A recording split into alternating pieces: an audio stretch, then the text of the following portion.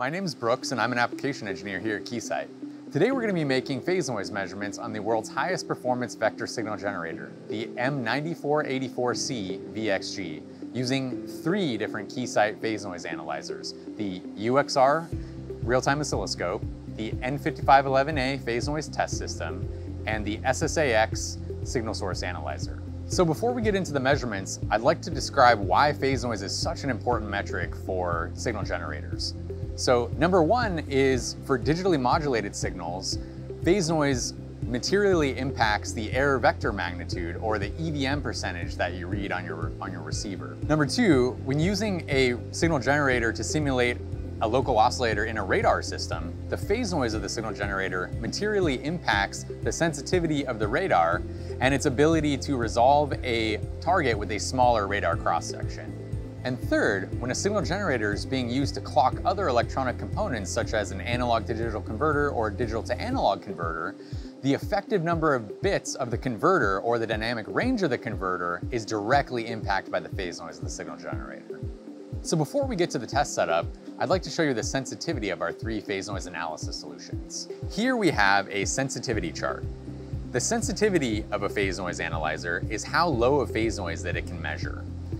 As we can see, the red trace represents the SSA-X, the purple trace represents the PNTS, and the yellow trace represents the UXR. All 3 of these systems have 2 channels that split the DUT signal into 2 and perform a cross-spectral averaging process that removes the instrument noise at the expense of time. This cross-correlation process, as it is also known, will improve the initial sensitivity seen here by 5 dB at every offset for every 10x increase in the correlation number. We can see the PNTS and the SSA-X perform similarly depending on the offset frequency. The UXR has the advantage at many gigahertz offsets, which we will see during the actual measurements. This is the VXG vector signal generator. The reason it has such incredibly good phase noise is twofold. One is the proprietary reference system from Keysight Labs, and 2 is we have an innovative upconversion scheme that translates phase noise from a lower center frequency up to a higher center frequency with minimal impact from the LOs and mixers. So as we can see, the VXG has 2 RF outputs, each up to 54 gigahertz. In this case, we have an 8 gigahertz CW signal and a 54 gigahertz CW signal. The 8 gigahertz CW is going into the SSA-X signal source analyzer. This is the SSA-X signal source analyzer. And one of the really nice things about the SSA-X is it's an extremely high performance phase noise system while also being very easy to use.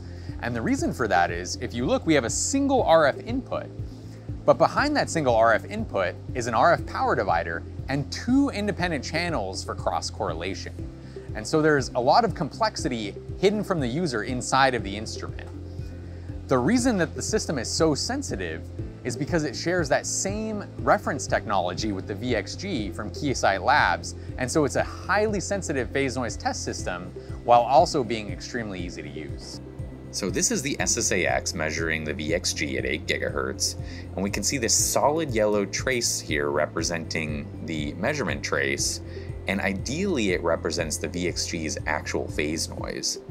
And below that, we can see this shaded area, or this sort of translucent, transparent area, and that represents something called the correlation gain indicator. And what the correlation gain indicator shows us is the amount of improvement in initial sensitivity of the SSA-X due to something called correlation gain. And what correlation gain is it's the amount of uncorrelated noise removed from all cross-correlating analyzers due to this cross-spectral averaging or cross-correlation process. And it's always a 5 dB reduction in the uncorrelated noise of the measurement system for every 10x increase in the correlation number. And this is true across all offsets.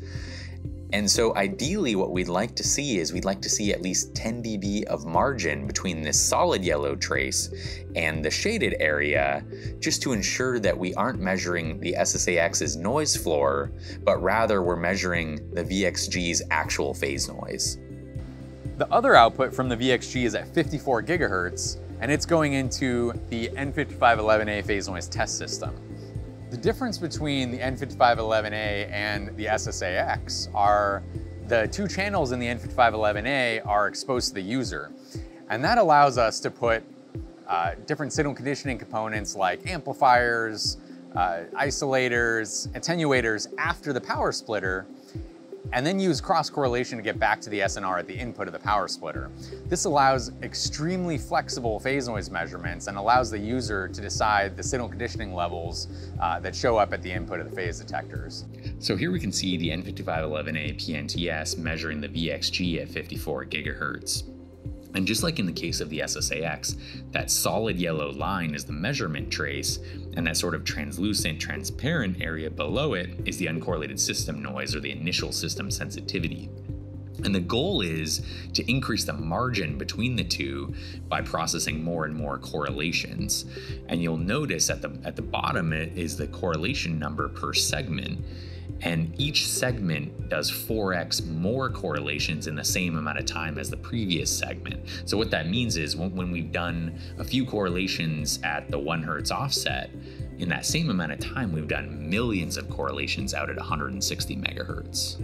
The third phase noise analyzer we're going to talk about today is the UXR real-time oscilloscope.